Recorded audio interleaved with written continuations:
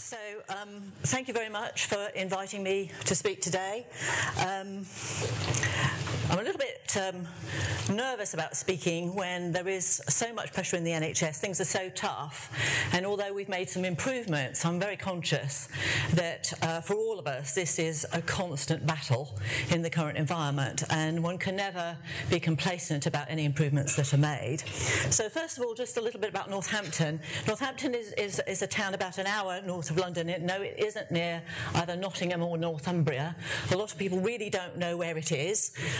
It's a rather faded industrial town which is currently being revitalised by a vibrant university which is actually moving just next to the hospital, which is really great for us. Lots of building all around the town, masses of new houses, mainly because they're excellent commuting links to get out of Northampton, to go and work in Birmingham, Milton Keynes or London. Also beautiful countryside with great villages and fantastic housing prices. So anybody who's tempted to move, please come to us. I think when you talk about improvement, the messages are really quite simple for us. And the theme that I hope will come through really is in three parts. The first one is about being honest and transparent and keeping to that no matter what. The second one is to encourage a belief that we really must always do our very best no matter what the circumstances, particularly in the context of patient safety. And the third one is fostering that belief that we can actually deliver fantastic care, but we can only do that if we have a team approach as a hospital. So we're very much fostering what we call Team NGH, Team Northampton General Hospital approach. And that means that everybody who comes to work for us, and they're all told this at induction, come to do two jobs. The first is to deliver care, and the second is to improve it. I feel particularly strongly about that. In my clinical background, I realised very early on, you really can't do the best for the patient in front of you unless you think about the system in which you work. And that's more obvious today than it has been at any other time. So, I think one of the reasons I was asked to speak was because of the results of our most recent CQC inspection. So this slide shows 4 specialties inspected in 2014, January, on the busiest day of the year. And again in 2017, or February, again we were on black alert when they came in to look at our A&E department. And you can see really quite a big change in the ratings. A sea of orange to a sea of green was a pretty big achievement for us. The biggest improvements were in the urgent and emergency care pathway, which is one important barometer of a hospital, and in end-of-life care, which is another very important barometer.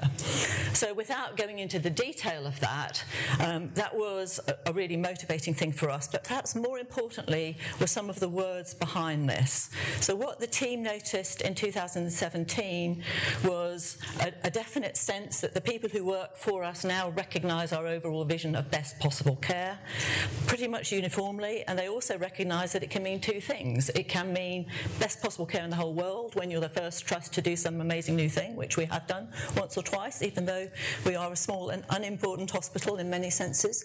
And it can be best possible care when you're at 110% bed occupancy, you've got 80 medical outliers, all your day cases used for inpatients and things of that nature. They also recognised that the staff understood the values behind this. Very strong focus on patient safety came out, very strong focus on aspiring to excellence, learning from error, and respect and support for each other. So that was an important part of the narrative. Perhaps equally important was a change in the perception of the senior leadership team. So in 2017, people did recognise the senior leadership teams throughout the hospital, and they also had confidence in their ability to lead. Big change. So the question is, why and how? So here we are. This is the front of our hospital. It doesn't exactly look like a modern hospital in the 20th century, and it isn't. We still have wards in this part of the hospital. When you get inside, it does look a little bit more like a hospital, you'll be relieved to know. But this does give us a few issues in terms of maintenance, particularly of the building. We have a very eclectic estate. It looks like asymmetric Lego planted on a patch in the middle of Northampton. We're exactly the kind of hospital that's going to run into a bit of trouble financially. We have a moderate turnover and a wide range of specialties, pitching a little bit above our weight in terms of running things like stroke, vascular services, renal services, and being a cancer centre. And we get nearly all our income from tariff. That means we have low reference costs, but we're running in deficit. We're managing, however, to keep the finances under control, to keep the quality measures good and stable or improving, and most of our performance targets are being met, although not all, especially not A&E. So you might say this is an ordinary DGH replicated up and down the country with many of the problems that other people have. And I just, before we go on to talking about our story, want to remind us that despite this, in the NHS, in our hospital, in many hospitals, fantastic care is delivered every single day. I'm going to read a story that a patient sent in to me by email almost a year ago, and I've used it before to frame various meetings. Quite an articulate patient, I have to say, and I couldn't have put this any better myself. And this is what she wrote. "This is my first time as an inpatient. Feeling positive but slightly nervous about my stay, I arrived 2 weeks ago. I have been completely blown away by what I witness every day and every night, and sometimes right through the night. Every single member of the team here, regardless of their job, role, position, perform mini miracles and random acts of kindness with effortless grace. Young people, old people, black people, white people, very sick people, frightened people, emotional situations, disoriented people, blood, bodily fluids, the stench of bodily fluids, drugs, needles, drips, bedpans, commodes, bells, buzzers, alarms, hot patient days, restricted working spaces, long shifts, decisions, visitors, deadlines. I might be describing life in the trenches, but this is the daily ward life I have watched for the last 2 weeks. In the face of all this, I have observed humour, energy, patience, kindness, empathy, professionalism, knowledge, gutsiness, speed, efficiency, accommodating and flexible approach extended to every single patient, regardless of their situation. There are not enough positive adjectives in the dictionary to embellish the team. You have turned my experience into a joyful one, and for that I thank you all so much." And I'm reading that just to remind us that in every hospital every day there's a lot of good things that go on, and although we need to improve, we really have to hold on to this because this is important for our staff. So I'm going to tell you about the improvements we've made, paradoxically, by talking about the service which you might think has not changed. In 2014, urgent care was our biggest problem. It still is our biggest problem. It dominates the hospital in a way that it's not helpful, and yet our attitude to it and some of the care given it is profoundly different. If you walk into our ED department in 2017, and the CQC did this on the busiest day of the year, it feels calm and ordered. The staff have a can-do attitude, and it feels entirely different from that same department 3 years ago, but we're still not meeting the target. So, we started with some honesty. This was a slide which we used as a slight sort of cynical look at urgent care 3 years ago, and it came on the back of people saying urgent care, it gets so much attention that all our wonderful specialties are getting forgotten. So the butterflies at the bottom are the wonderful specialties. The emperor of urgent care, I think the feeling was that we have plan after plan after plan, and it's not getting there. So this is obviously an emperor with no clothes. So could we be honest about that? So we have the naked elephant on one side, and the other form of the elephant is the elephant with his head in the sand saying it'll all be fine next winter. Don't you worry about it. So what we said to people is, that's how it's been, we've got to make it different. And then there was another bit of honesty, and this was about numbers. We had experienced a big rise in emergency admissions, and everybody told us we were just the same as everyone else, and we must stop externalising this problem. And this caused a real problem with the staff who could see the increase in front of them. So we had some external analysis, and this slide, the big black line at the top is us, and the other lines are everybody else. And the point of the slide was just to say to people, actually, it's real. We have had a bigger increase. I never knew exactly why. I think it was something to do with taking on vascular stroke and the acute renal unit and everything that came with that, but it did give us a problem. But instead of saying, that's it, that's the problem, we can't fix this, we took a different attitude, which was, this is not going to go away. Our job is to keep these patients safe. Our job is to approach this in a different way. So we're going to stop moaning about this. It is what it is. Let's get on with it. And that was the route in to ED. And what's happened in ED since has been a resolute focus on making things better, and there are a few things behind this. I think the first thing is you cannot change a department by instructing people to do things differently. The changes have got to come from the people on the ground, and they have to be involved in working out what works and what doesn't, and this was done through multiple tests of change. We used QI methodology, which we're using throughout the hospital, to support various tests of change, starting initially with patient safety, because when we started we'd had numerous serious incidents in the department and people were almost feeling that this is just what was going to happen in a busy department. So that was the initial route in.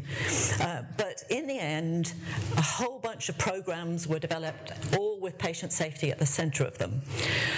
The next thing was to really listen to the people on the ground in terms of what their issues were, but also make sure that they listened to senior management. So this was a partnership approach. It did involve quite a lot of challenge. It was not easy at the beginning.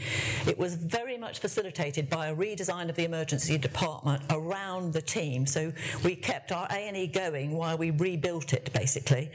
The team helped in the design. It's a pretty big challenge to do that while it's still in operation, but they've ended up with a fabulous resus area, a really good first assessment area, much better paediatric area, much better waiting areas generally, and an adjacent ambulatory care centre, all of which were designed by the team on the ground.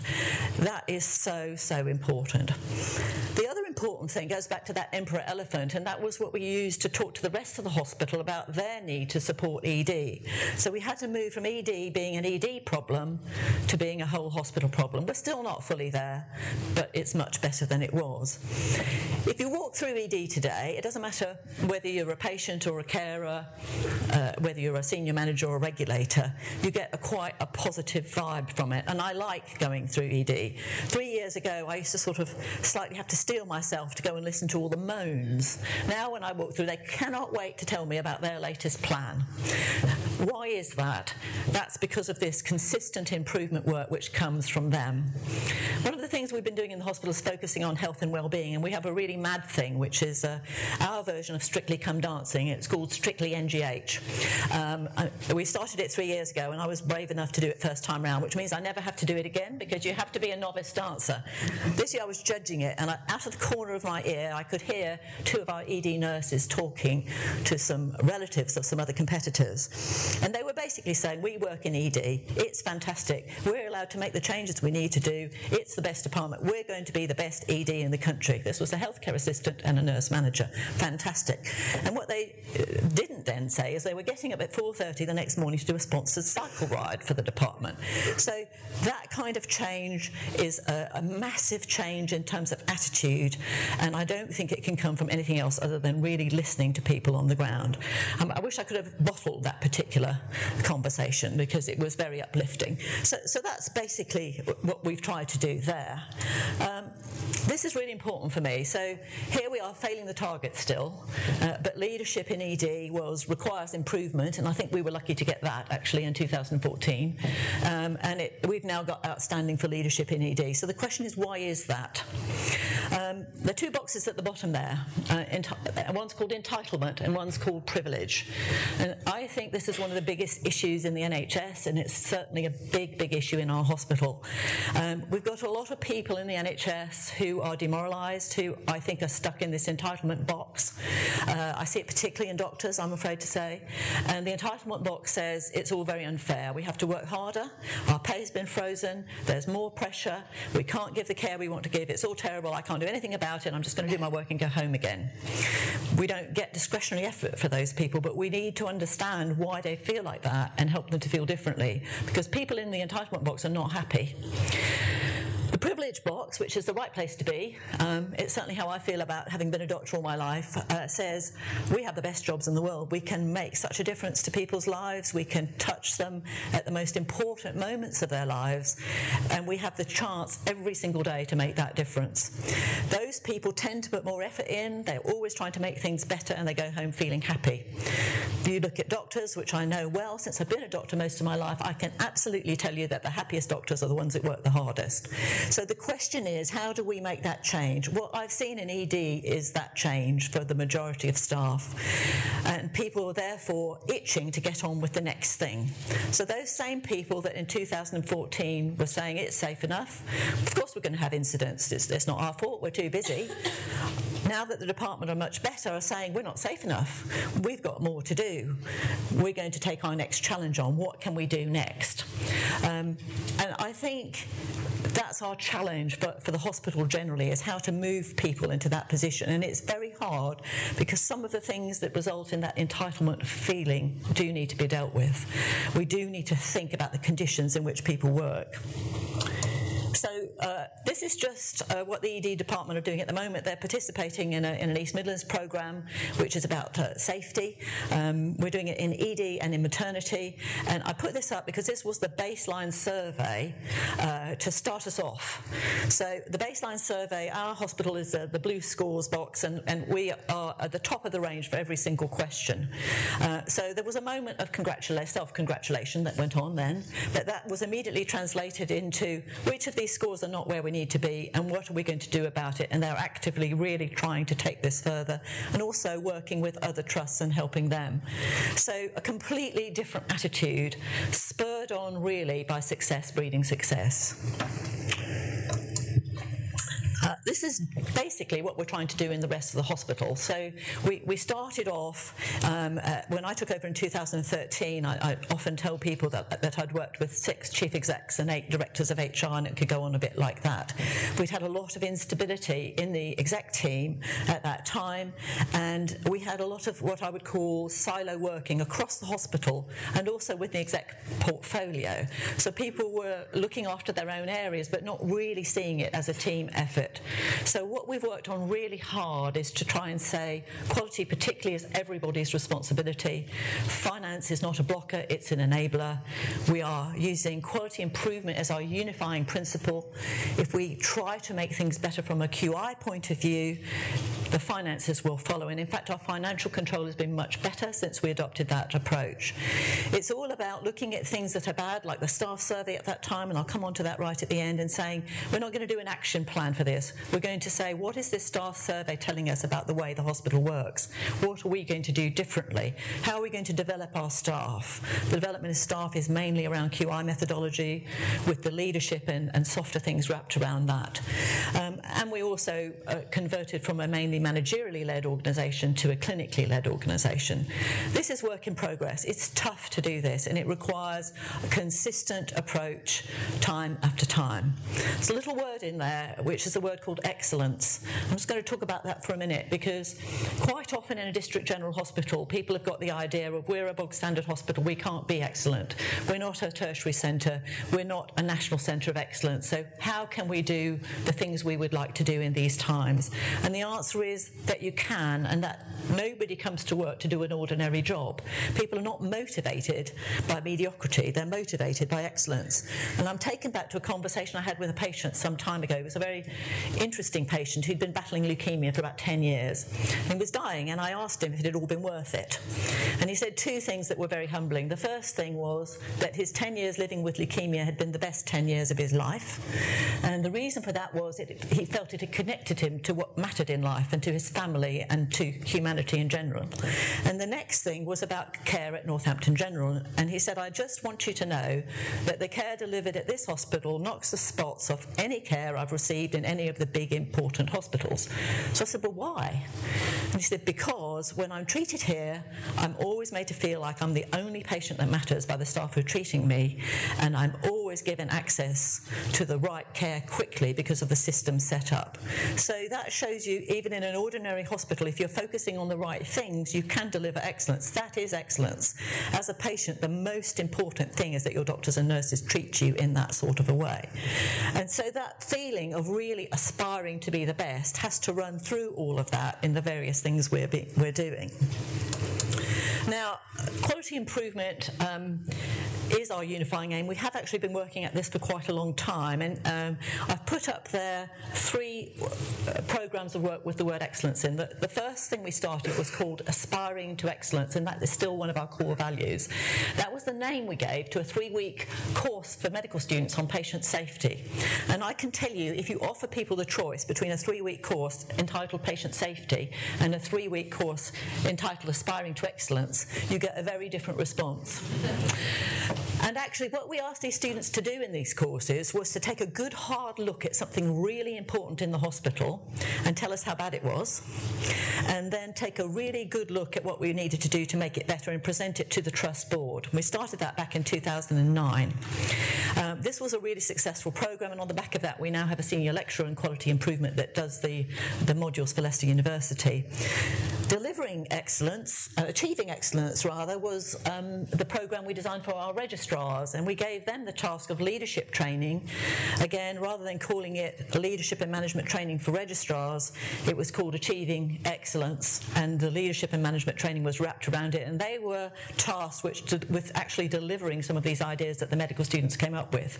And we've had great fun with that. They all took on quite impossible things in some cases, thinking they could solve the world, and it gave them a lot of interaction with senior consultants and management, which they really enjoyed. Our latest one is called Pathway to Excellence, and that's about achieving really good standards for nursing. Our Director of Nursing is using an American model for this. We hope to be the first UK trust to be accredited in this scheme. And it's again really upping the ante and saying we don't want our nursing care to be mediocre or meet mandatory standards. We want it to be the best it can be. This really helps in terms of inspiring people. Up on the slide is just to remind me to tell you about is our Quality Improvement Update newsletter, and this particular one is telling everyone about the MSc and Quality Improvement and Safety that we're running with the University of Northampton. These kinds of programs bring us into contact with universities, with people nationally and internationally. They give us lots and lots of opportunities to share good practice and also learn from others, but particularly perhaps to motivate people. And this is just a list for the last year of posters and things presented all over the place. So we had 12 at the National Conference last week, which was the biggest from the UK. We had 25 in Gothenburg last year. We support our medical students, our junior doctors and others to go to these, increasingly spreading it through the hospital. We feel very strongly that we need to support our doctors in training, because institutions that train well also deliver better care, and we're trying to make this as multidisciplinary as possible. I think this is starting to take hold now much more than it did in the past. It's taken quite a lot of effort to get it to this point, but it's really just to say this actually fires people up. When you have the opportunity to stand up and present your work and be proud of it, it is actually motivating, both for the people presenting and for their sponsors, who are the consultants. So in terms of some hard things, our quality indicators are doing all right. Some of them are getting definitely better. This is just mortality, which was up and down for a while and has been consistently much better. All our other quality indicators are improving. And I'm just going to end with a staff survey. This was a real problem for us. This graph shows the red things are bad things. So the bottom 20%, if you're in the bottom 20%, that's the red bar. And you can see 2012, it's in the middle of there. We had nearly everything in the bottom 20%. We had nothing which was green and in the top 20%, and we had a bit in the middle. Every year since then it has got better. This year we've got some scores in the top 20%, particularly staff motivation at work, significant improvement in nearly everything in the yellow box, which is again a big change, and we're in the top 5 most improved acute trust. This is still very much work in progress. We're not where we need to be with it, but it's a whole heap better than it was when we started. What that tells us, I think, is that the strategy is the right strategy. It's starting to pay dividends. If you walk around the hospital and speak to people, I think people will say it feels a better place to work. There's more fun in the workplace. There's more camaraderie. There's more of a team NGH approach. But I'm very conscious that these things are fragile. This is not a finished story. I think what people feel feel now is they believe that they can move from requires improvement to good. They still have in their sights becoming outstanding one day, and they can feel that it's not as impossible as they once thought it was. So thank you to listening for Tales from Northampton. It's an ordinary hospital where amazing things happen every day, which is, I'm sure, the same for many of you. So thank you.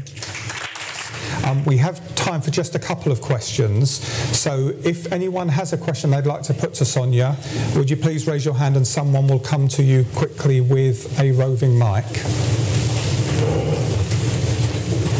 And while people are thinking, I'll ask you one. We've got a number of people, non-executives, chief execs, other board members here. If there was one thing you would say, if they were on the train home, going to send an email to their colleagues to say, this is something we should think about doing, what would you suggest is, not the silver bullet, but one thing that's really had an impact? I think it's developing people to understand and deliver quality improvement, and having that as a consistent message throughout the hospital.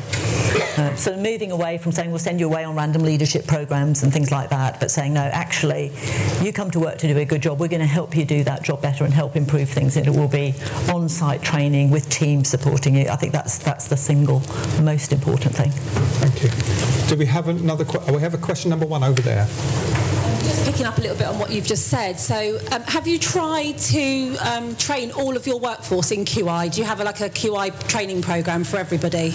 We have a number of different ways of doing it. We have something called Making Quality Count, which is a small but perfectly formed team who work with whole departments to help them understand how to analyse the problem and do service improvement in that sort of way.